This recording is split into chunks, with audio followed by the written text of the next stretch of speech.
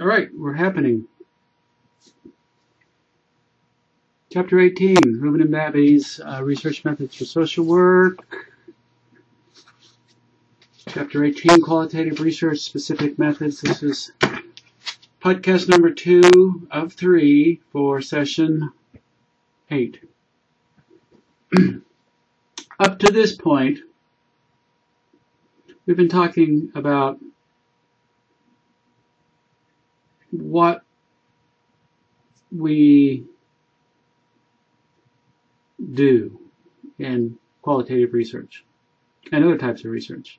Chapter 18, we start moving toward the how we do it phase of qualitative research, and specifically the interviewing and other data collection aspects of qualitative research. Today we're going to talk about a lot of things, I guess. As you can see, there's a lot more to conducting a qualitative project than just simply conducting a few interviews, taking a few notes, and writing up the report. Chapter 18, we'll spend some time learning about various preparations important in a successful qualitative project. The various roles that the observer can play in a qualitative research are discussed, and the importance of thinking about and critically examine the relationship between us, the researcher, and what we have towards both our population under study and of the research topic.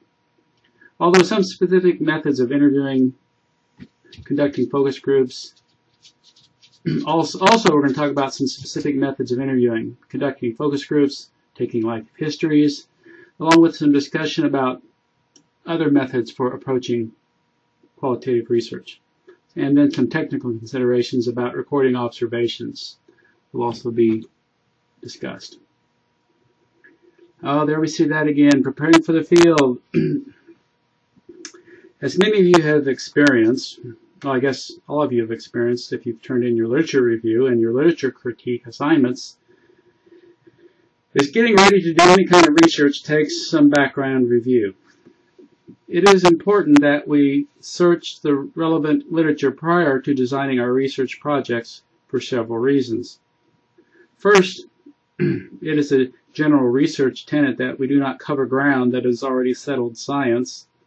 Furthermore, if you're like me, when you go out and conduct a qualitative interview, particularly one that is going to involve a lot of interactive process, i.e. probes and follow-up questions, you don't want to look like an idiot. At least I don't. So it's nice to have reviewed the relevant literature and to be in a position to question your participants. Also, question them about the relevance of that the literature has for their lived experience. For many types of qualitative research, particularly when it comes to disadvantaged or oppressed minority groups, finding and getting the collaboration of a key informant in your community or sub-community of study can be invaluable.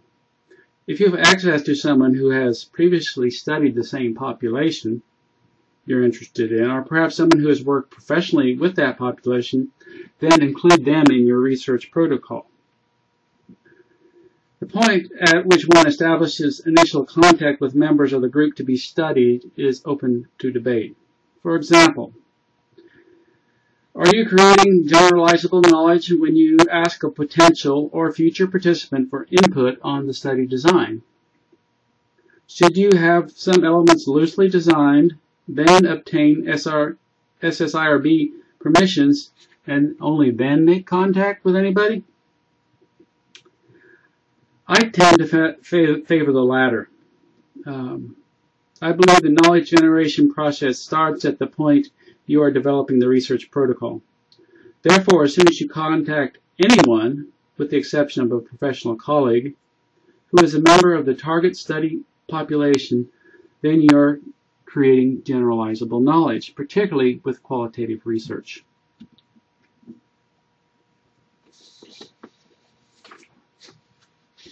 Now, the researcher has a number of different roles that they can potentially fall into, and generally research texts will list them on this particular continuum, And I think they come out of the old schools of qualitative research, ethnography, etc.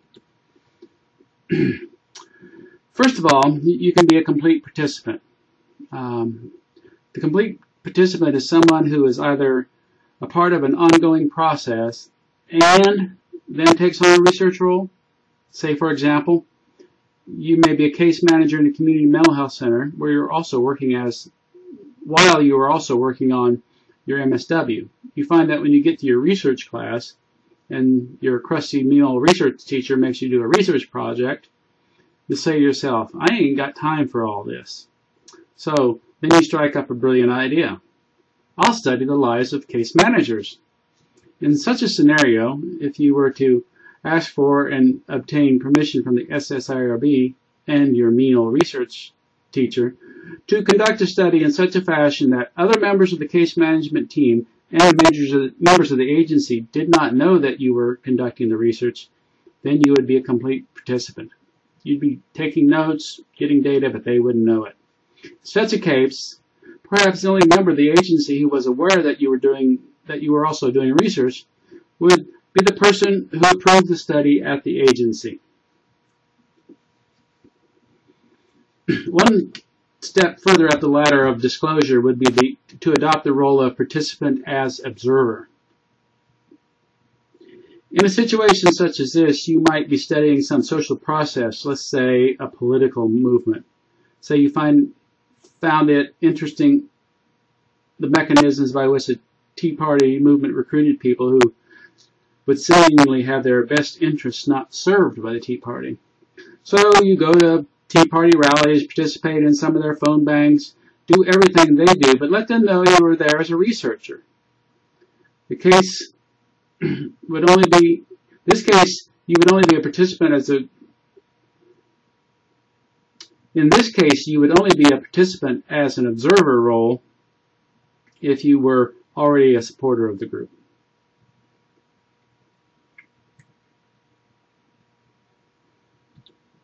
Now, the observer as participant, I know some of these terms get a little convoluted. The observer as participant role is exactly like the participant as observer, except the researcher makes no pretense of actually being a participant. So say, for example, you want to study the social interactions of individuals who volunteer in soup kitchens. Maybe because of your situation, you know you're never going to be able to be a volunteer. So you let everybody know that you're only there doing a research project and that you'll help out wherever you can, but you're not committing yourself to being a volunteer. Now, the complete observer. When you're a complete observer, you might simply observe without informing anyone that you're a researcher or helping out in any manner. In the previous example of the soup kitchen, say, you put on your oldest and dirtiest clothing, then sleep in it for several days, under a bridge, of course. And then you can go down to the soup kitchen, get your soup and sandwich, and observe the interactions of the volunteers. And remember, any role where you adopt surreptitious observation modes will meet with greatest scrutiny from the Institutional Review Board. Therefore, when you feel like you need that level of deception from revealing your research status, you will have to make a good argument to the IRB for such an exemption.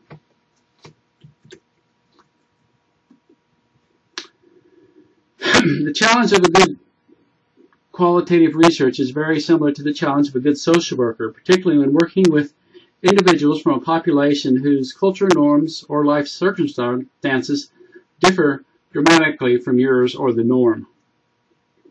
Here we see two terms which are borrowed from ethnographic research lingo being presented as part of our social work research vernacular.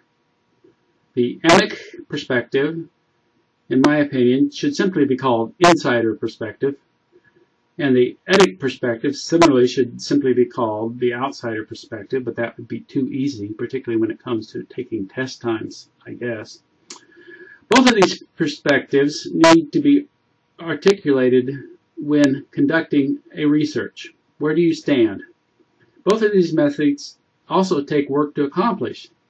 I tend to favor the purposeful adoption of the emic perspective myself.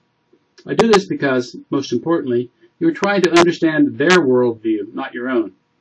By adopting the insider approach, I believe you will force yourself to go deeper into their lived experience. So, for example, when you are observing a phenomenon, or perhaps when you're analyzing transcripts or notes, you may think to yourself, I don't think I would have acted that way or thought like that way. When you find yourself thinking like that, you know you're being a good critical thinker and a good qualitative researcher. Because the next question you can ask yourself is, I wonder what made them act that way or think that way. This gives you a good question to take back to your research subjects and go deeper into their worldview. Because when you question why they did something, and when you question why they did something, you did that questioning from your own worldview. So that means you need to get into their worldview. Of course, there are times when the ethic perspective is most appropriate. People within groups are often socialized to believe certain cause and effect phenomenon that simply might not be the case.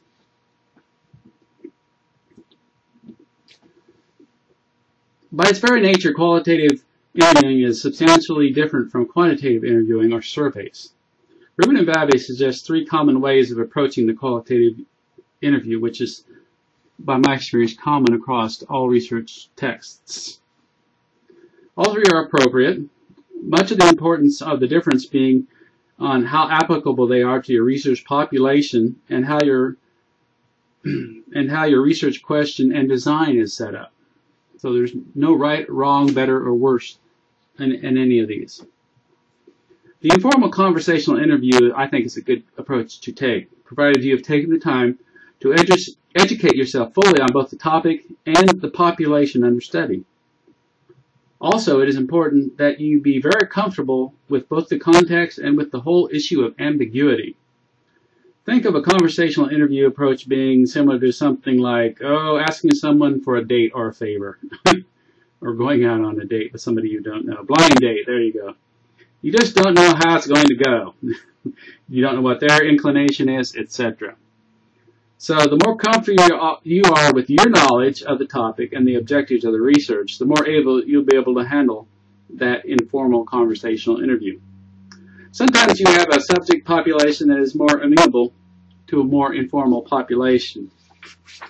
Let's take, for example, small children, or really anyone else who has a tendency to go off on tangents in their thoughts. Since children are very concrete in their thinking, when they get on one topic, sometimes it's hard to get them off of that and onto the topic of your interest.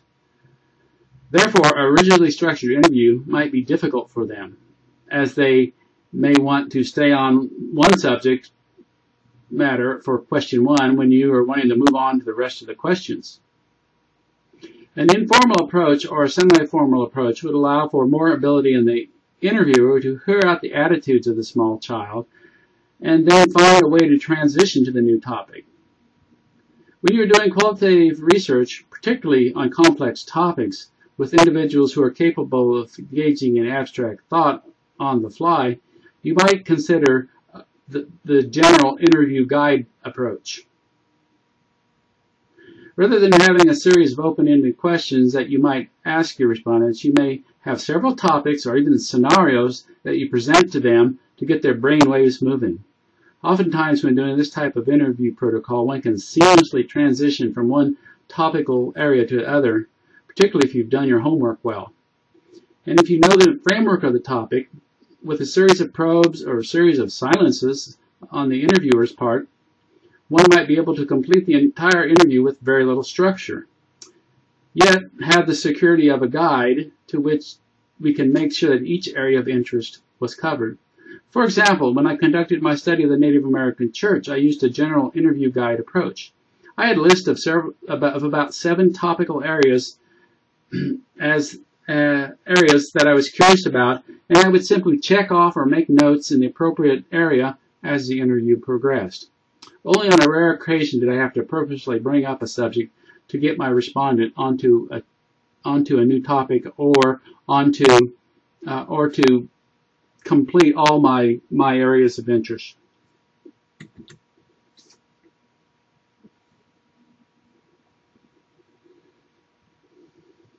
Yet more on qualitative interviewing. So how do you choose which are the two non-standardized interview techniques to use. Let's take a look back at the example of studying the lives of case managers when you yourself are participating in that role, either because it is your job or because you were assigned there as a practicum. Regardless of which observer stance you take, say that they are fully aware that you are studying case management because they know you are in an MSW program and are in a research class, and you have fully informed them of your intent to study them. And that becomes very amenable to do some reflective conversations on the fly. For example, you've gone to a client's home to assess their mental health status because there had been a report of bizarre behavior about your client or their client. As you watch your coworker conduct a mental status interview and come to a decision that the person is not a danger to themselves nor anyone else, you might take it as an opportunity, perhaps over a cup of coffee after the encounter, to pick their brain about their thought processes, their personal emotional experience of themselves, etc. Easily you can see that a standardized or even a general interview guide would not do in this type of research. Furthermore, there's absolutely nothing wrong with using both approaches. Staying with the study of case managers, you could develop your general interview guide or even a more structured form of data gathering, either a standardized qualitative interview or even quantitative surveys that you could utilize in addition to your non-standard or informal approach. In fact, if you are studying a phenomenon that you will be engaged in over a period of time, and many of you are at your practicums, then it might be a good idea to include that in your research protocol. The ability of doing informal conversational interviews as the need and opportunity arises. This sort of approach has been used for decades, or even centuries, by naturalistic researchers. So it's a time-honored technique. Now, the standardized open interview, I'm not a fan of it. So, but it's appropriate. There are times when it's entirely appropriate, and it does have certain advantages, particularly when it comes to time to analyze the data. It is nice when doing an analysis to have topical sections located in the same place. For example, you are studying a population that uses a lot of non-standard English, or perhaps they are hard to understand because of being mentally ill or aged, or they're ill, or small children or something. For some reason, they don't speak no good English, kind of like me. In such a case, you may do a standardized interview because it is brief, to the point, and because it also would be very difficult to transcribe into, since it would be difficult to transcribe into written form, you may do your qualitative analysis in coding by listening or watching the original recording. Since the coding of qualitative data in such a manner would be very time-consuming, you would want to know that certain topical areas would either be at the, let's say, beginning, the middle, or the end of each interview, therefore facilitating your coding and analysis process. Sometimes some researchers talk about replicability and having each interview the same.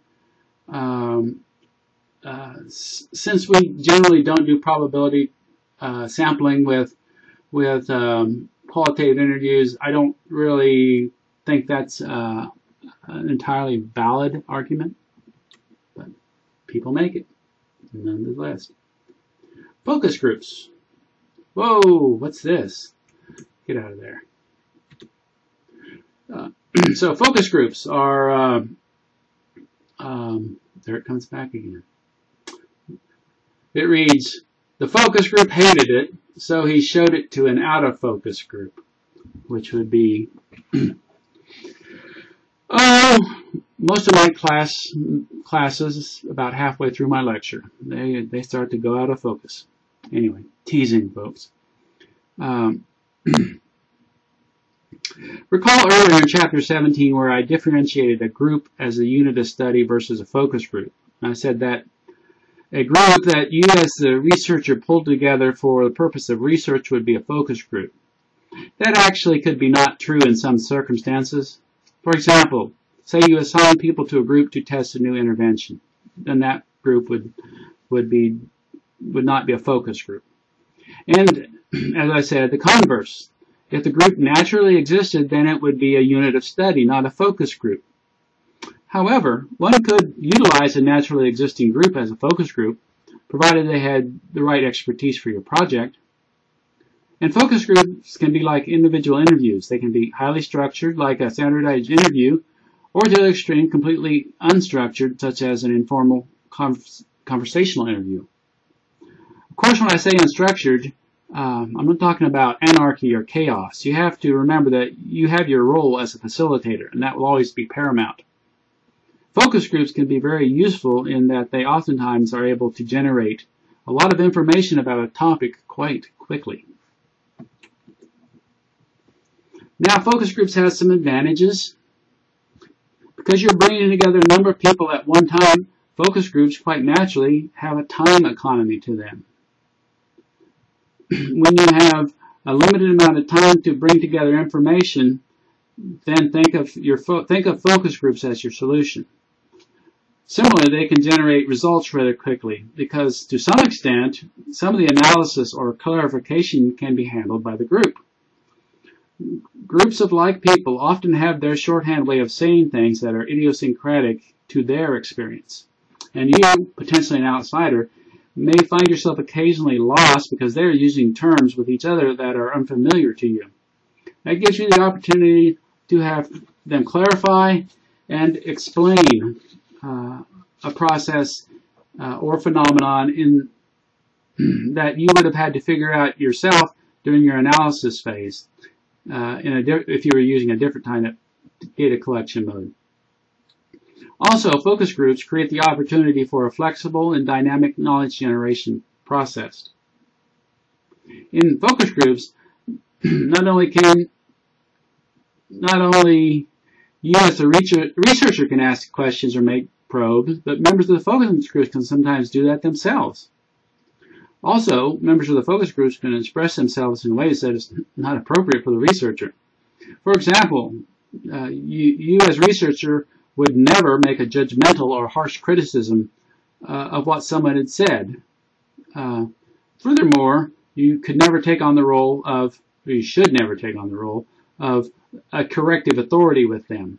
These are all things that members of a focus group might do, which might bring some problems. And focus groups there is a dark side to focus groups. So, by its very nature, a focus group will limit itself to those participants who are willing to share on a topic within a group context, often a group of their peers. There are people who are shy by nature and would not do such a thing, but there are also people who may hold a radically different view of the topic and not want to subject themselves to public ridicule. For this reason, focus groups are questionable in their representativeness. Furthermore, you as the group facilitator have the responsibility to conduct the group and control the group dynamics that enable individuals to feel safe in conveying their true beliefs. When you're working in some small populations, it might be helpful as well to know who and perhaps who should not be together in a focus group. As an extreme example would be if you were studying gang behavior, you might not want to pull together members of rival gangs into a focus group. But you don't necessarily have to be working with a dangerous group to be cautious about who you stick together. Members of social circles often know one another, and sometimes there's some history between individuals where your key informant and community guides will be invaluable. Switching subjects here. Different type of qualitative method, qualitative technique is taking life histories, which is kind of a biographical approach to a person's life, sometimes called oral history. Life histories can be good mechanisms by which to explore topics that may be difficult to address it directly. Rubin and Bavey offer the example of the study of girls by Robin Robinson in which, rather than her operationally defining sexual abuse, she relied on the description of life events from the girls.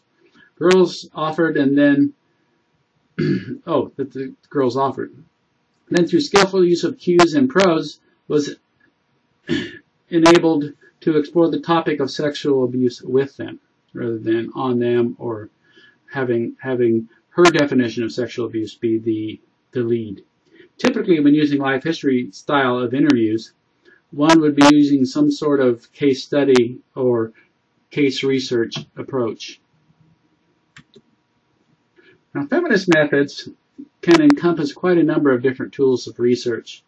An important aspect that distinguishes feminist research is that really the entire research process is viewed through the lens of a belief that a patriarchal and oppressive society has shaped the lives, histories, and well-beings of women, and I would say men as well, in this society. Methods that are used to empower women's voices in this research. Much of this empowerment happens during the report phase of the research, perhaps more so than the interviewing phase. Members of other oppressed groups can borrow feminist techniques to address issues related to racial oppression, cultural marginalization, really anything similar to any institutionalized oppression or marginalization. Feminist techniques, I think, can be very helpful. It's important when you're out there in the world to record your observations, using some sort of a technique. And the two primary tools of the qualitative researcher is the field journal, which is often just a notebook in which one records specific and sometimes predetermined things. Other times, researchers will create field notes that list things like time and place of interview, foreshadowing questions that the researcher might have, etc. The researcher might take notes around which interview protocol was used at the encounter, if there's multiple, but they may also use the field notes to record things that are non-auditory, such as facial expressions, other nonverbal language, or make notes about the environment. Tape recorders are, or more common these days, some sort of a digital recording device have become standard in qualitative interviews. In the past, there was much discussion about the presence of this technology, which I think came from a time when the tape recorded, or I should say audio recorded, meant that you had to go to a certain place with a plug-in and sit beside this machine, often quite large, with large spools spinning around slowly, which quite naturally was a distraction to the interview. Even as smaller machines became available, cassette and microcassette recorders, they were still prone to problems. They would interfere with the research process. They made noise. Often their batteries would not last very long, which would, again, interfere with the research process. Now, modern digital recorders have silenced much of that criticism. For example, my digital audio recorder can run for days on 2 small batteries. Not that I've ever done an interview that's lasted days, although sometimes I bet my class seems like it lasts that long.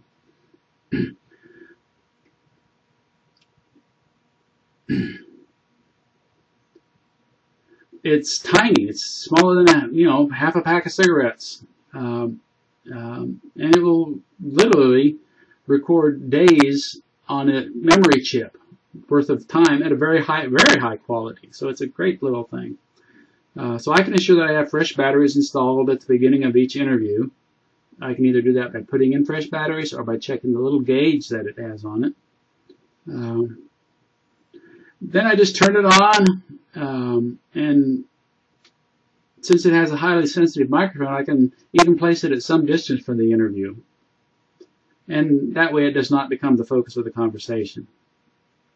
But this is not to say that I don't tell the interviewees that they are being interviewed, because I do. In fact, I have a standard practice of informing them that this conversation of being interviewed, and I record that during the consenting process. So the whole consenting procedure is also audio recorded. So, well, not the whole procedure. I have them sign the consent first, then I have them verbally consent on the tape. So there's two different mechanisms by which they give consent. So they consent to participate in the research, and they consent again to participate in the research and to be recorded on the audio tape. So I went ahead and included a copy of the, let me see if I can make a mark here. No, can't. Where's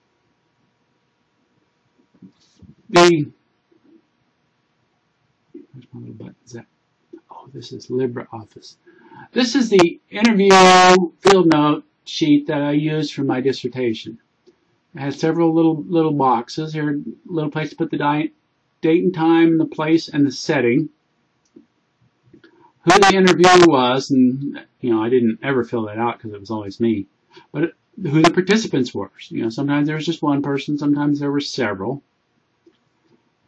I put a little box in here that I put down anything that I'm feeling before I even get there.